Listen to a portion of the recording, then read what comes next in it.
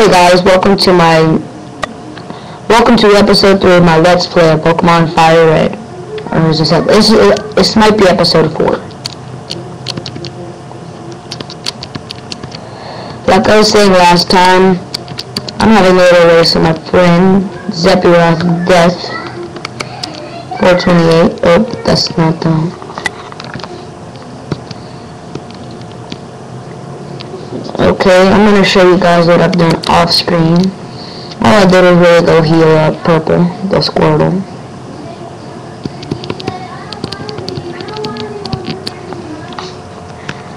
And if we go up here, I'm not too sure about hidden items. I haven't really done any looking around. Well, right here we can get the antidote. If I would have found out that earlier. Or if I remembered it earlier, that would have been awesome because I was poisoned. And up here is another train.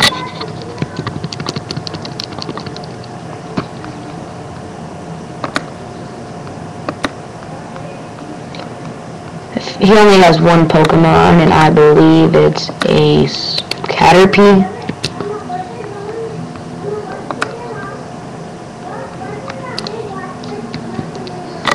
Alright, and at level 10, Purple learned Withdraw. All it really does is raises its defense, which is awesome, considering they already have crazy high defenses.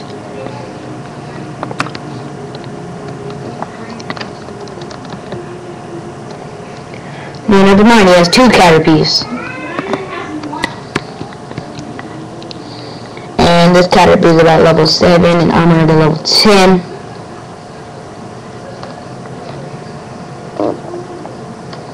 I'm doing pretty good.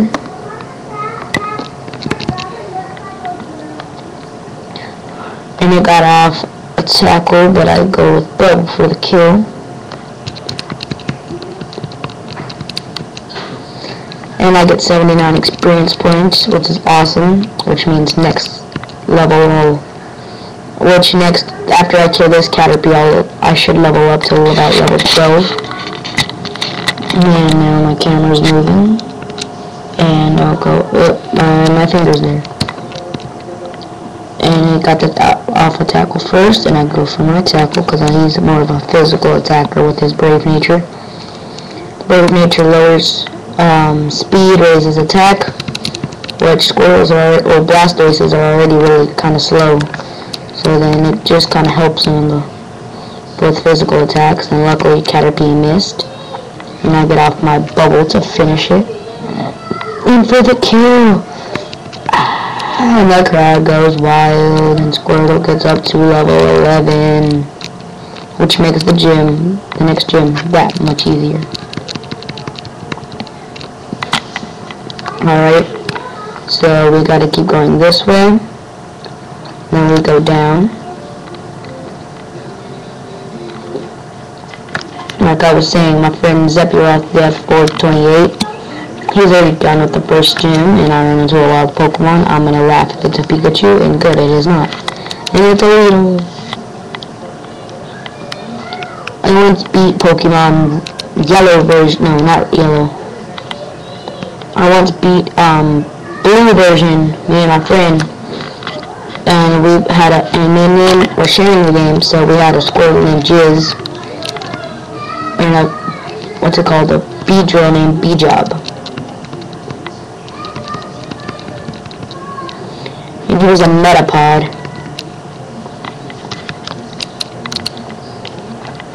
I've never understood this. When you catch one in the wild, all they know is Harden. But whenever you raise your own, they know Tackle. And same with Weedle. They do Poison Sting, which I think is pretty dumb.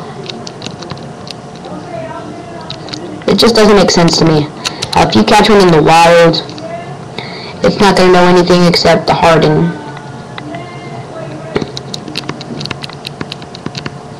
And I got 108 experience, which is actually pretty good, and he has a Caterpie. Okay, so, my bad, I didn't say what he has. He has a Caterpie, a Metapod, a Caterpie, and a Metapod. Basically, he has 2 Metapods and 1 Caterpie. I should have said what he had earlier.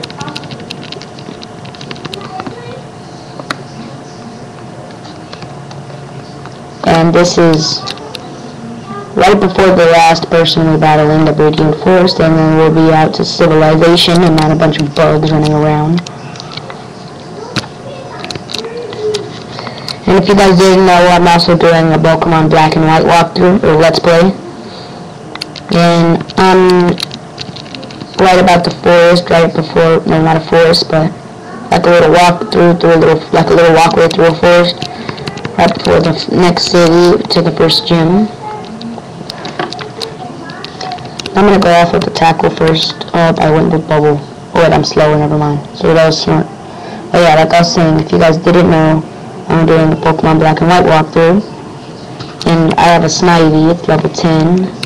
And so far I'm on a solo with it. I'm even gonna take down the first gym with it, even though I'll have a disadvantage. Because the first gym, I don't really like it. How? Because they get the one you're weakest to, and then then you get an elemental monkey, and even if you don't want it, you basically have to use it, even though you don't want it. If you don't want it, because I'm not going to use it. I have a different water type planned out, but okay, I thought I was going to learn water then, but my mistake. Alright, like I was saying, I don't like how they make you match up, but I still have taken it down with only Snivy. I've done it before. Before I started it over to make the Let's Play. So I'm pretty sure I can, and I usually evolve right before the second gym because they're not too far separated. And use a potion, which is awesome. And then I'll just keep walking. Oh yeah, you guys should check it out. It's pretty good. My friends in Zephyroth said it's pretty good. He said the battle graphics are awesome. Yay, it's a Caterpie. I love Caterpies. Just me, I like Butterfree a little bit better than Caterpie. The bug flying type, which makes it, I think it's resistant to flying. And then it could take down Psychics a little bit better, but it's not the best bug type. Like in Black and White, they have awesome bug types. The bug types are like the best. Oh, yeah, they're better than all the past bug types. They've got a rock bug type, a electric bug type, a poison bug, a grass bug, which is out of all of them, my favorite's the grass bug, which it evolves into a Lavani, which is its final evolution, and it's pretty good. I used it and it was awesome. I literally took down most of the game with it because it was that good. Oh yeah, and I've used the electric bug type Joltik, and I got into a Gargantua, which is its final evolution. It was pretty good too. And I leveled up Drubble into Crustle, and it turned out to be pretty good. I didn't think it'd be too good. And it learned some decent moves, and it was really defensive when it evolved, which I liked. And Venipede, which evolves into Scolipede as its final evolution, I've never used. And I'm not going to use it. I thought about it for a while, but I decided I'm not. I'm not even sure if I'm going to use a bug type. Well, about here, I'm going to wrap up this video.